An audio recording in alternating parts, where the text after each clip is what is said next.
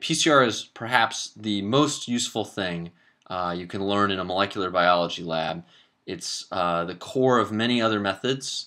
It ends up being fairly useful in a fairly diverse number of processes, and you'll really be very useful to the lab if you can do it, because we use it for a lot of things. All right, so enough of that. Let's just get into it.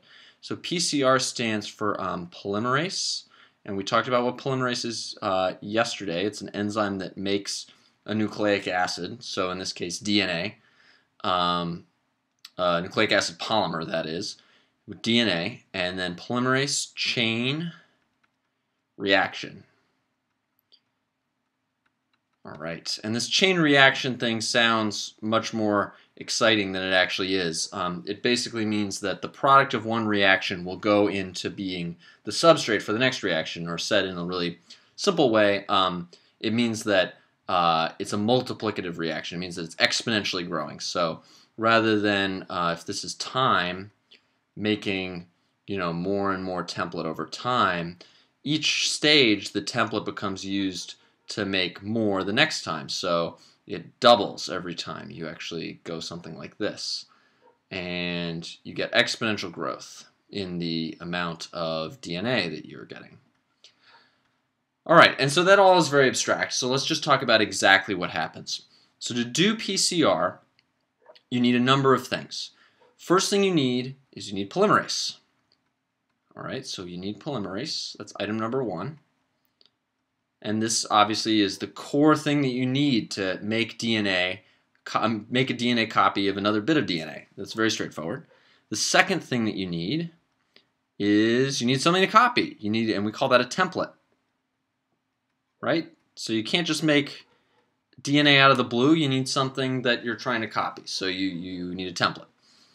Right, so the polymerase, this is like some kind of a globby molecule that does a bit of protein that does the polymerase job, and usually we use a very specific polymerase, but I'll get to that in a minute. You need a template, so I'm just going to draw a little strand of DNA. This is going to be my little, my little DNA strand here, template. And the third thing you need is you need raw nucleotides, right? So because the copy that we're going to make on this template has to be made of individual nucleotides, and we don't make those from scratch. We just give the reaction nucleotides. All right, so we give it the individual units of DNA to put together into a strand of DNA. All right, so we have polymerase, template, nucleotides, and this sort of seems like maybe it should be all you need, but remember that polymerase also needs that primer. We talked about the primer aspect of polymerase, how it needs something to sort of extend off of, and so these are little tiny strands of DNA, and we make these synthetically. So these are primers. Okay, so that's another thing that we need. And then there's two more things that we need that you really would not think that you need, but it just turns out that we have to make this reaction since we have to have a buffer, and the buffer is usually water plus something that keeps the pH stable. Because remember, the cellular pH is not 7 or 6 or anything. It's like 7.4. So the cells you need to create an environment that looks like the inside of the cell so that the polymerase is happy. Because this polymerase, remember, is really just a molecule, and it can take on all kinds of different shapes.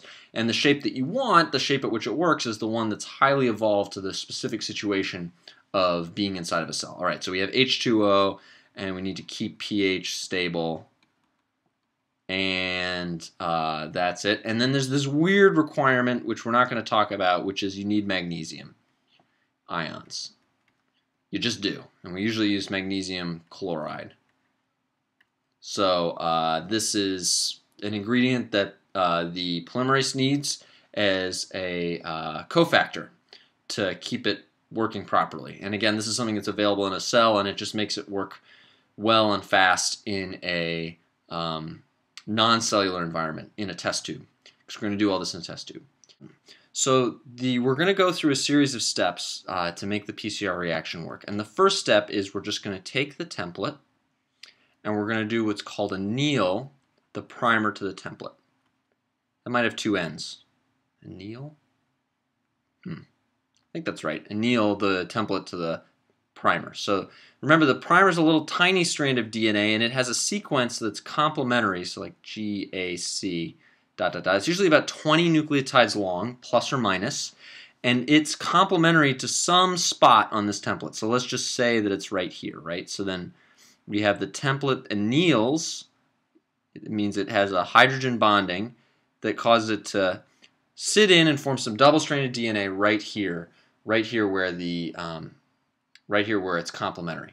Okay, so now that's annealing. So what we get out of the annealing step, and this happens at about maybe 60 degrees Celsius.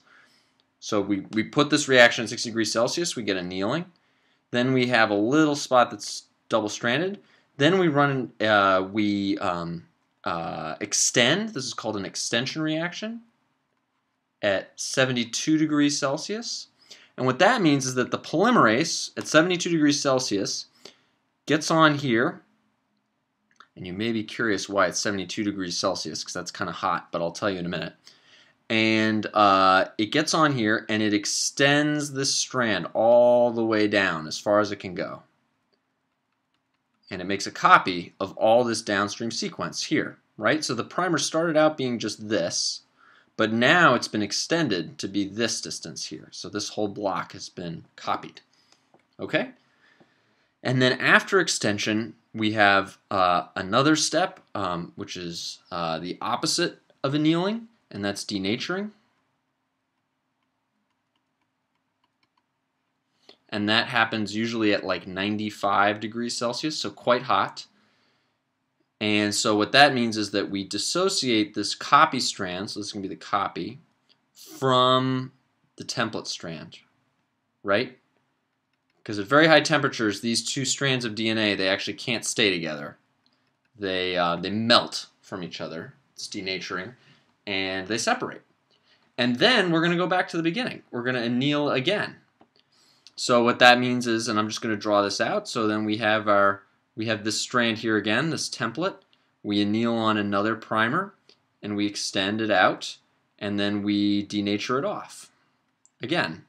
So you can imagine if we do this, say, 40 times, going through this cycle 40 times, then we would make 40 copies of this sequence right here, between here and here on the template. Okay, but we don't want 40 copies. 40 copies is all well and good, but we're actually a little bit greedy. We want more than 40. What about 2 to the 40th power? And I'm not going to try to calculate that, but it's a big number, somewhere between, I guess, 10 to the 10th and like 10 to the 10th and 10 to the 14th or something, somewhere in between those two numbers. I don't know exactly which. And but the point of all that is that we want much more than just 40 copies. We want this many copies. So how can we do that? Well, here's the trick that we're going to use. The trick is when we made this copy here off of this strand, we actually got this copy here, but remember that this is what's called antisense. It's the backwards version, right? It's like the mirror image of this sequence right here. And you'll notice that if we try to anneal our primer right here to this, it's not gonna actually complement it. It's gonna match it. And remember, there's this strange thing in DNA where G bonds to C, but G doesn't bond to G. Right? You have to have this sort of antisense copying. You have to have this complementarity, not identical sequences. So that's the little wrinkle. So we actually can't copy the copy under this scheme. So we're going to add another bit to the sequence, and I'm going to show you that right now. So I'm going to show you the little bit of addition that we make to make this work. So starting from the beginning, we have a template strand. We're going to have the primer anneal to it. This is going to be annealing. And then we're going to extend.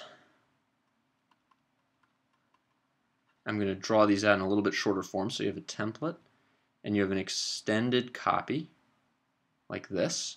But remember, it's complementary. It's not identical. It's complementary. So you have this complementarity here, and you have the sequence here. And then we're going to denature. And that's going to separate our copy off. Okay, so now we have these two separated sequences. But now, so the next time we anneal, we're going to use a little trick. We're going to include not just a primer on this end of the sequence we want to amplify, but we're going to also include a primer on this end. And rather than make a complementary primer, we're going to make one that's identical. So if this primer goes this way and is complementary to the sequence, this primer is going to go that way and is actually going to be identical to this sequence, which means that it'll be complementary to the copy. Okay, and if that's a little bit confusing, just kind of like puzzle through it and try and think about it for a little while. Maybe ask me some questions if you need to. That's totally fine. But the idea is one primer is identical to the template and one is complementary. And you'll notice that the sequence you want to amplify is in between those two. So this actually allows this sort of brilliant magical thing to work out.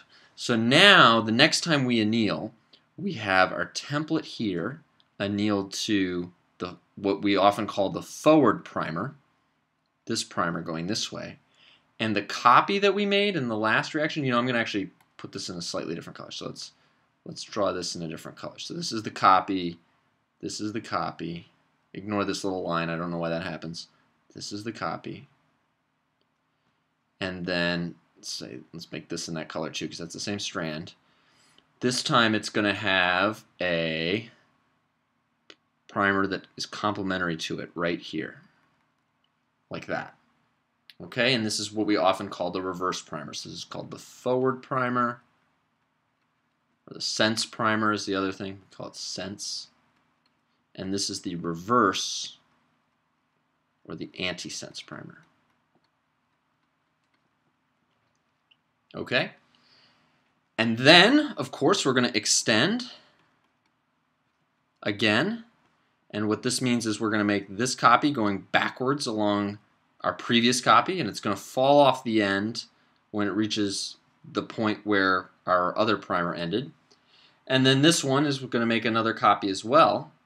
And you'll notice that this time, instead of having just 2 copies of our template after the first round, so after the first round, actually, let me just go through this. After the first round, we have 2 copies. We start off with 1.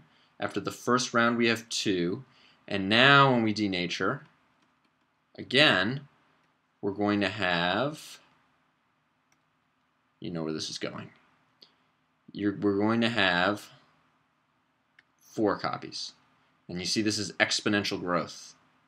So now when we go through this whole thing 40 times, we're going to have 2 to the 40th power copies.